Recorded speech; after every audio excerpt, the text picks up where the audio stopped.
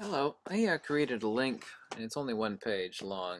I was in deep concentration, and the actual answers flowed like water. And I mean that literally. I was using Pythagorean retroduction, including everything I've known over the many years of deep thought on field theory. I created this list to the right, but before we get to that list, which I'd like to read, and the link is below for this list, I'd like to read something from Newton. Descriptions are not explanations. I actually have a lot of respect for Newton, but I'd like to read a couple passages from Newton. Importantly, before reading those passages, in the Latin we would state from Newton, hypothesis non fingo. He means I feign no understanding or no hypothesis, and this is regarding gravity. Let me quote Newton for you. I have not as yet been able to discover the reason for these properties of gravity from phenomena, and I do not feign a hypothesis. It means he has no idea what gravity is. I appreciate that of Newton. That's actually a statement of wisdom. Today's scientists feign understanding, but they have no understanding at all. They give you equations and descriptions, and they're accurate equations, they're accurate descriptions, but they're not explanations. Descriptions are not explanations. For whatever is not deduced from phenomena must be called hypothesis, and hypotheses, whether metaphysical or physical, or based on occult qualities or mechanical, have no place in experimental philosophy. In this philosophy, particular propositions are inferred from the phenomenon and afterwards rendered general by induction. It is inconceivable that inanimate matter should, without a mediation of something else which is not material, he's talking about the medium of gravity, operate upon and affect other matter without mutual contact. Gravity should be innate, inherent, and essential to matter, so that one body may act upon another at a distance through a vacuum, without the mediation of anything else, by and through which their action and course may be conveyed from one to another, is to me so great an absurdity that I believe no man who has, in philosophical matters, a competent faculty of thinking can ever fall for it or into it. Gravity must be caused by an agent acting constantly according to certain laws. But whether this agent be material or immaterial, I have left to the consideration of my readers. Sir Isaac Newton, letter to Bentley, 1692. In summation, Isaac Newton is telling you, even though we still use equation today, that he has no idea what the medium of gravity is. Okay, and it is a medium. It is not warp space-time. So I'd like to give you my 10-point definition of gravity, and I stand by this completely. And it did flow like water. I've given great consideration to a lot of things in field theory. Number one, this is copyright by me, but feel free to download it and use it however you want. All of this is original to me. Gravity is not a force, rather the acceleration of the homeostasis of highest inertia, or lowest ether torsion.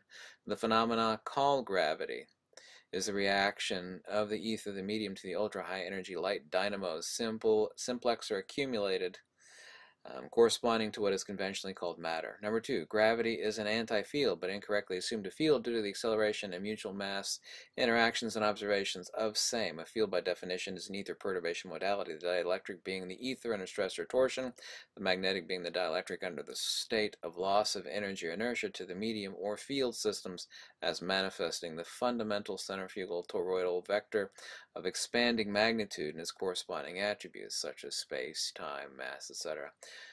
Number three, matter and masses do not accelerate towards one another. Gravity is not a property of either matter or the masses composed of matter. All matter, be it simplex or compounded, meaning like two atoms versus two giant bodies or masses, is ultra-high energy light, and as such, ultra-high energy light is dielectric dynamos that necessitatively induce current in the ether or medium as such. We can say the medium, we can say the ether, it doesn't make any difference to me.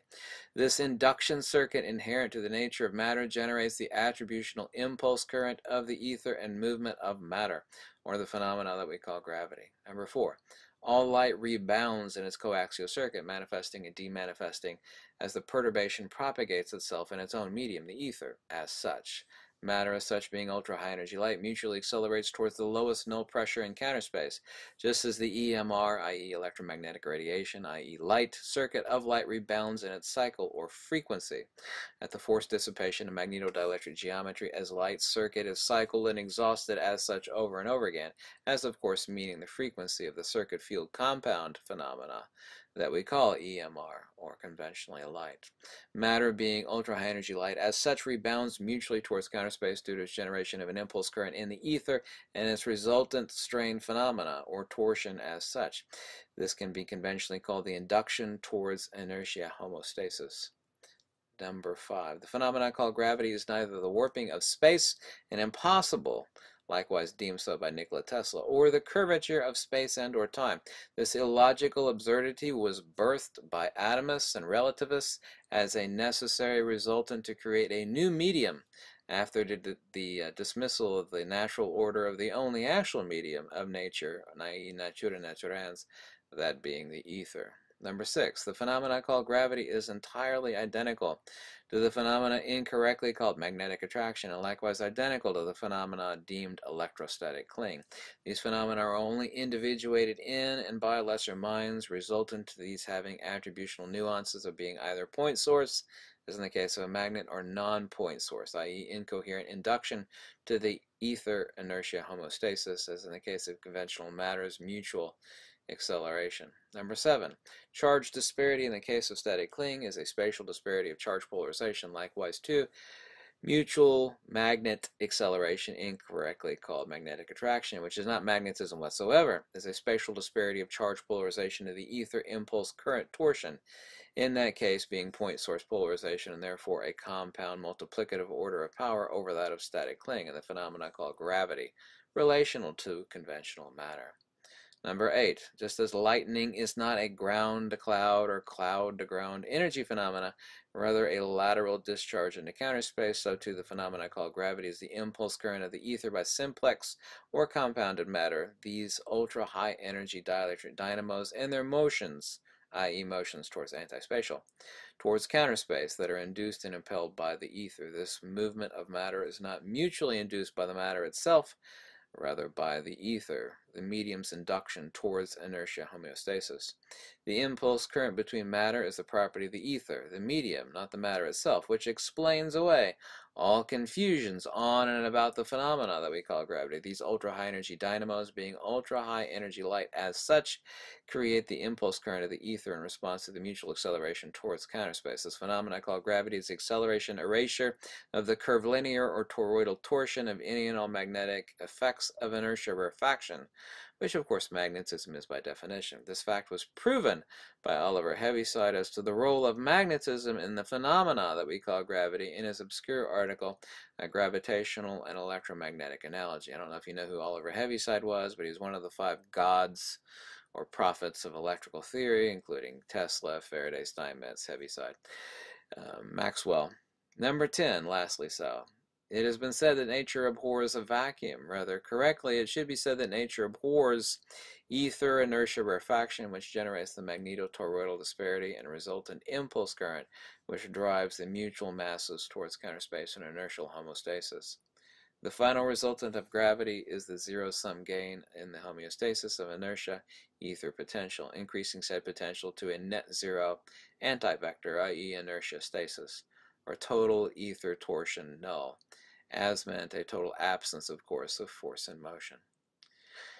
Anyway, the link for this one simple page, and it is simple to me. I mean, don't accuse me of using big words. These are not big words to me. I think like this, and all the time. And not only that, I kept this simple. If you think this is complex, I don't know, you might think this one page is complex. To me, it is very simplex. I've actually kept it really quite simple.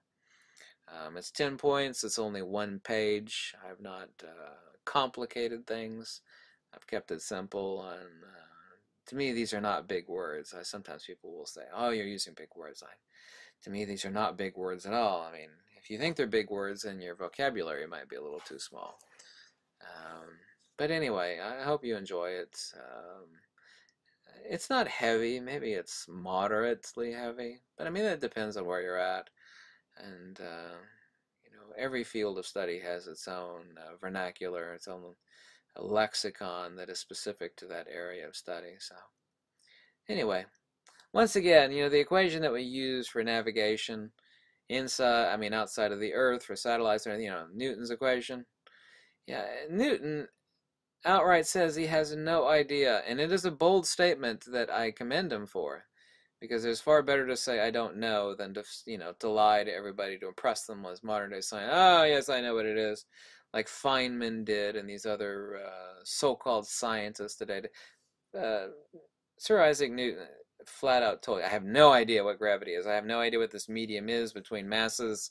I figured out their motion with this equation, but I have no idea what what gravity is. But this is what gravity is. I stand behind this. You can attack me for it all you want, but that is what gravity is.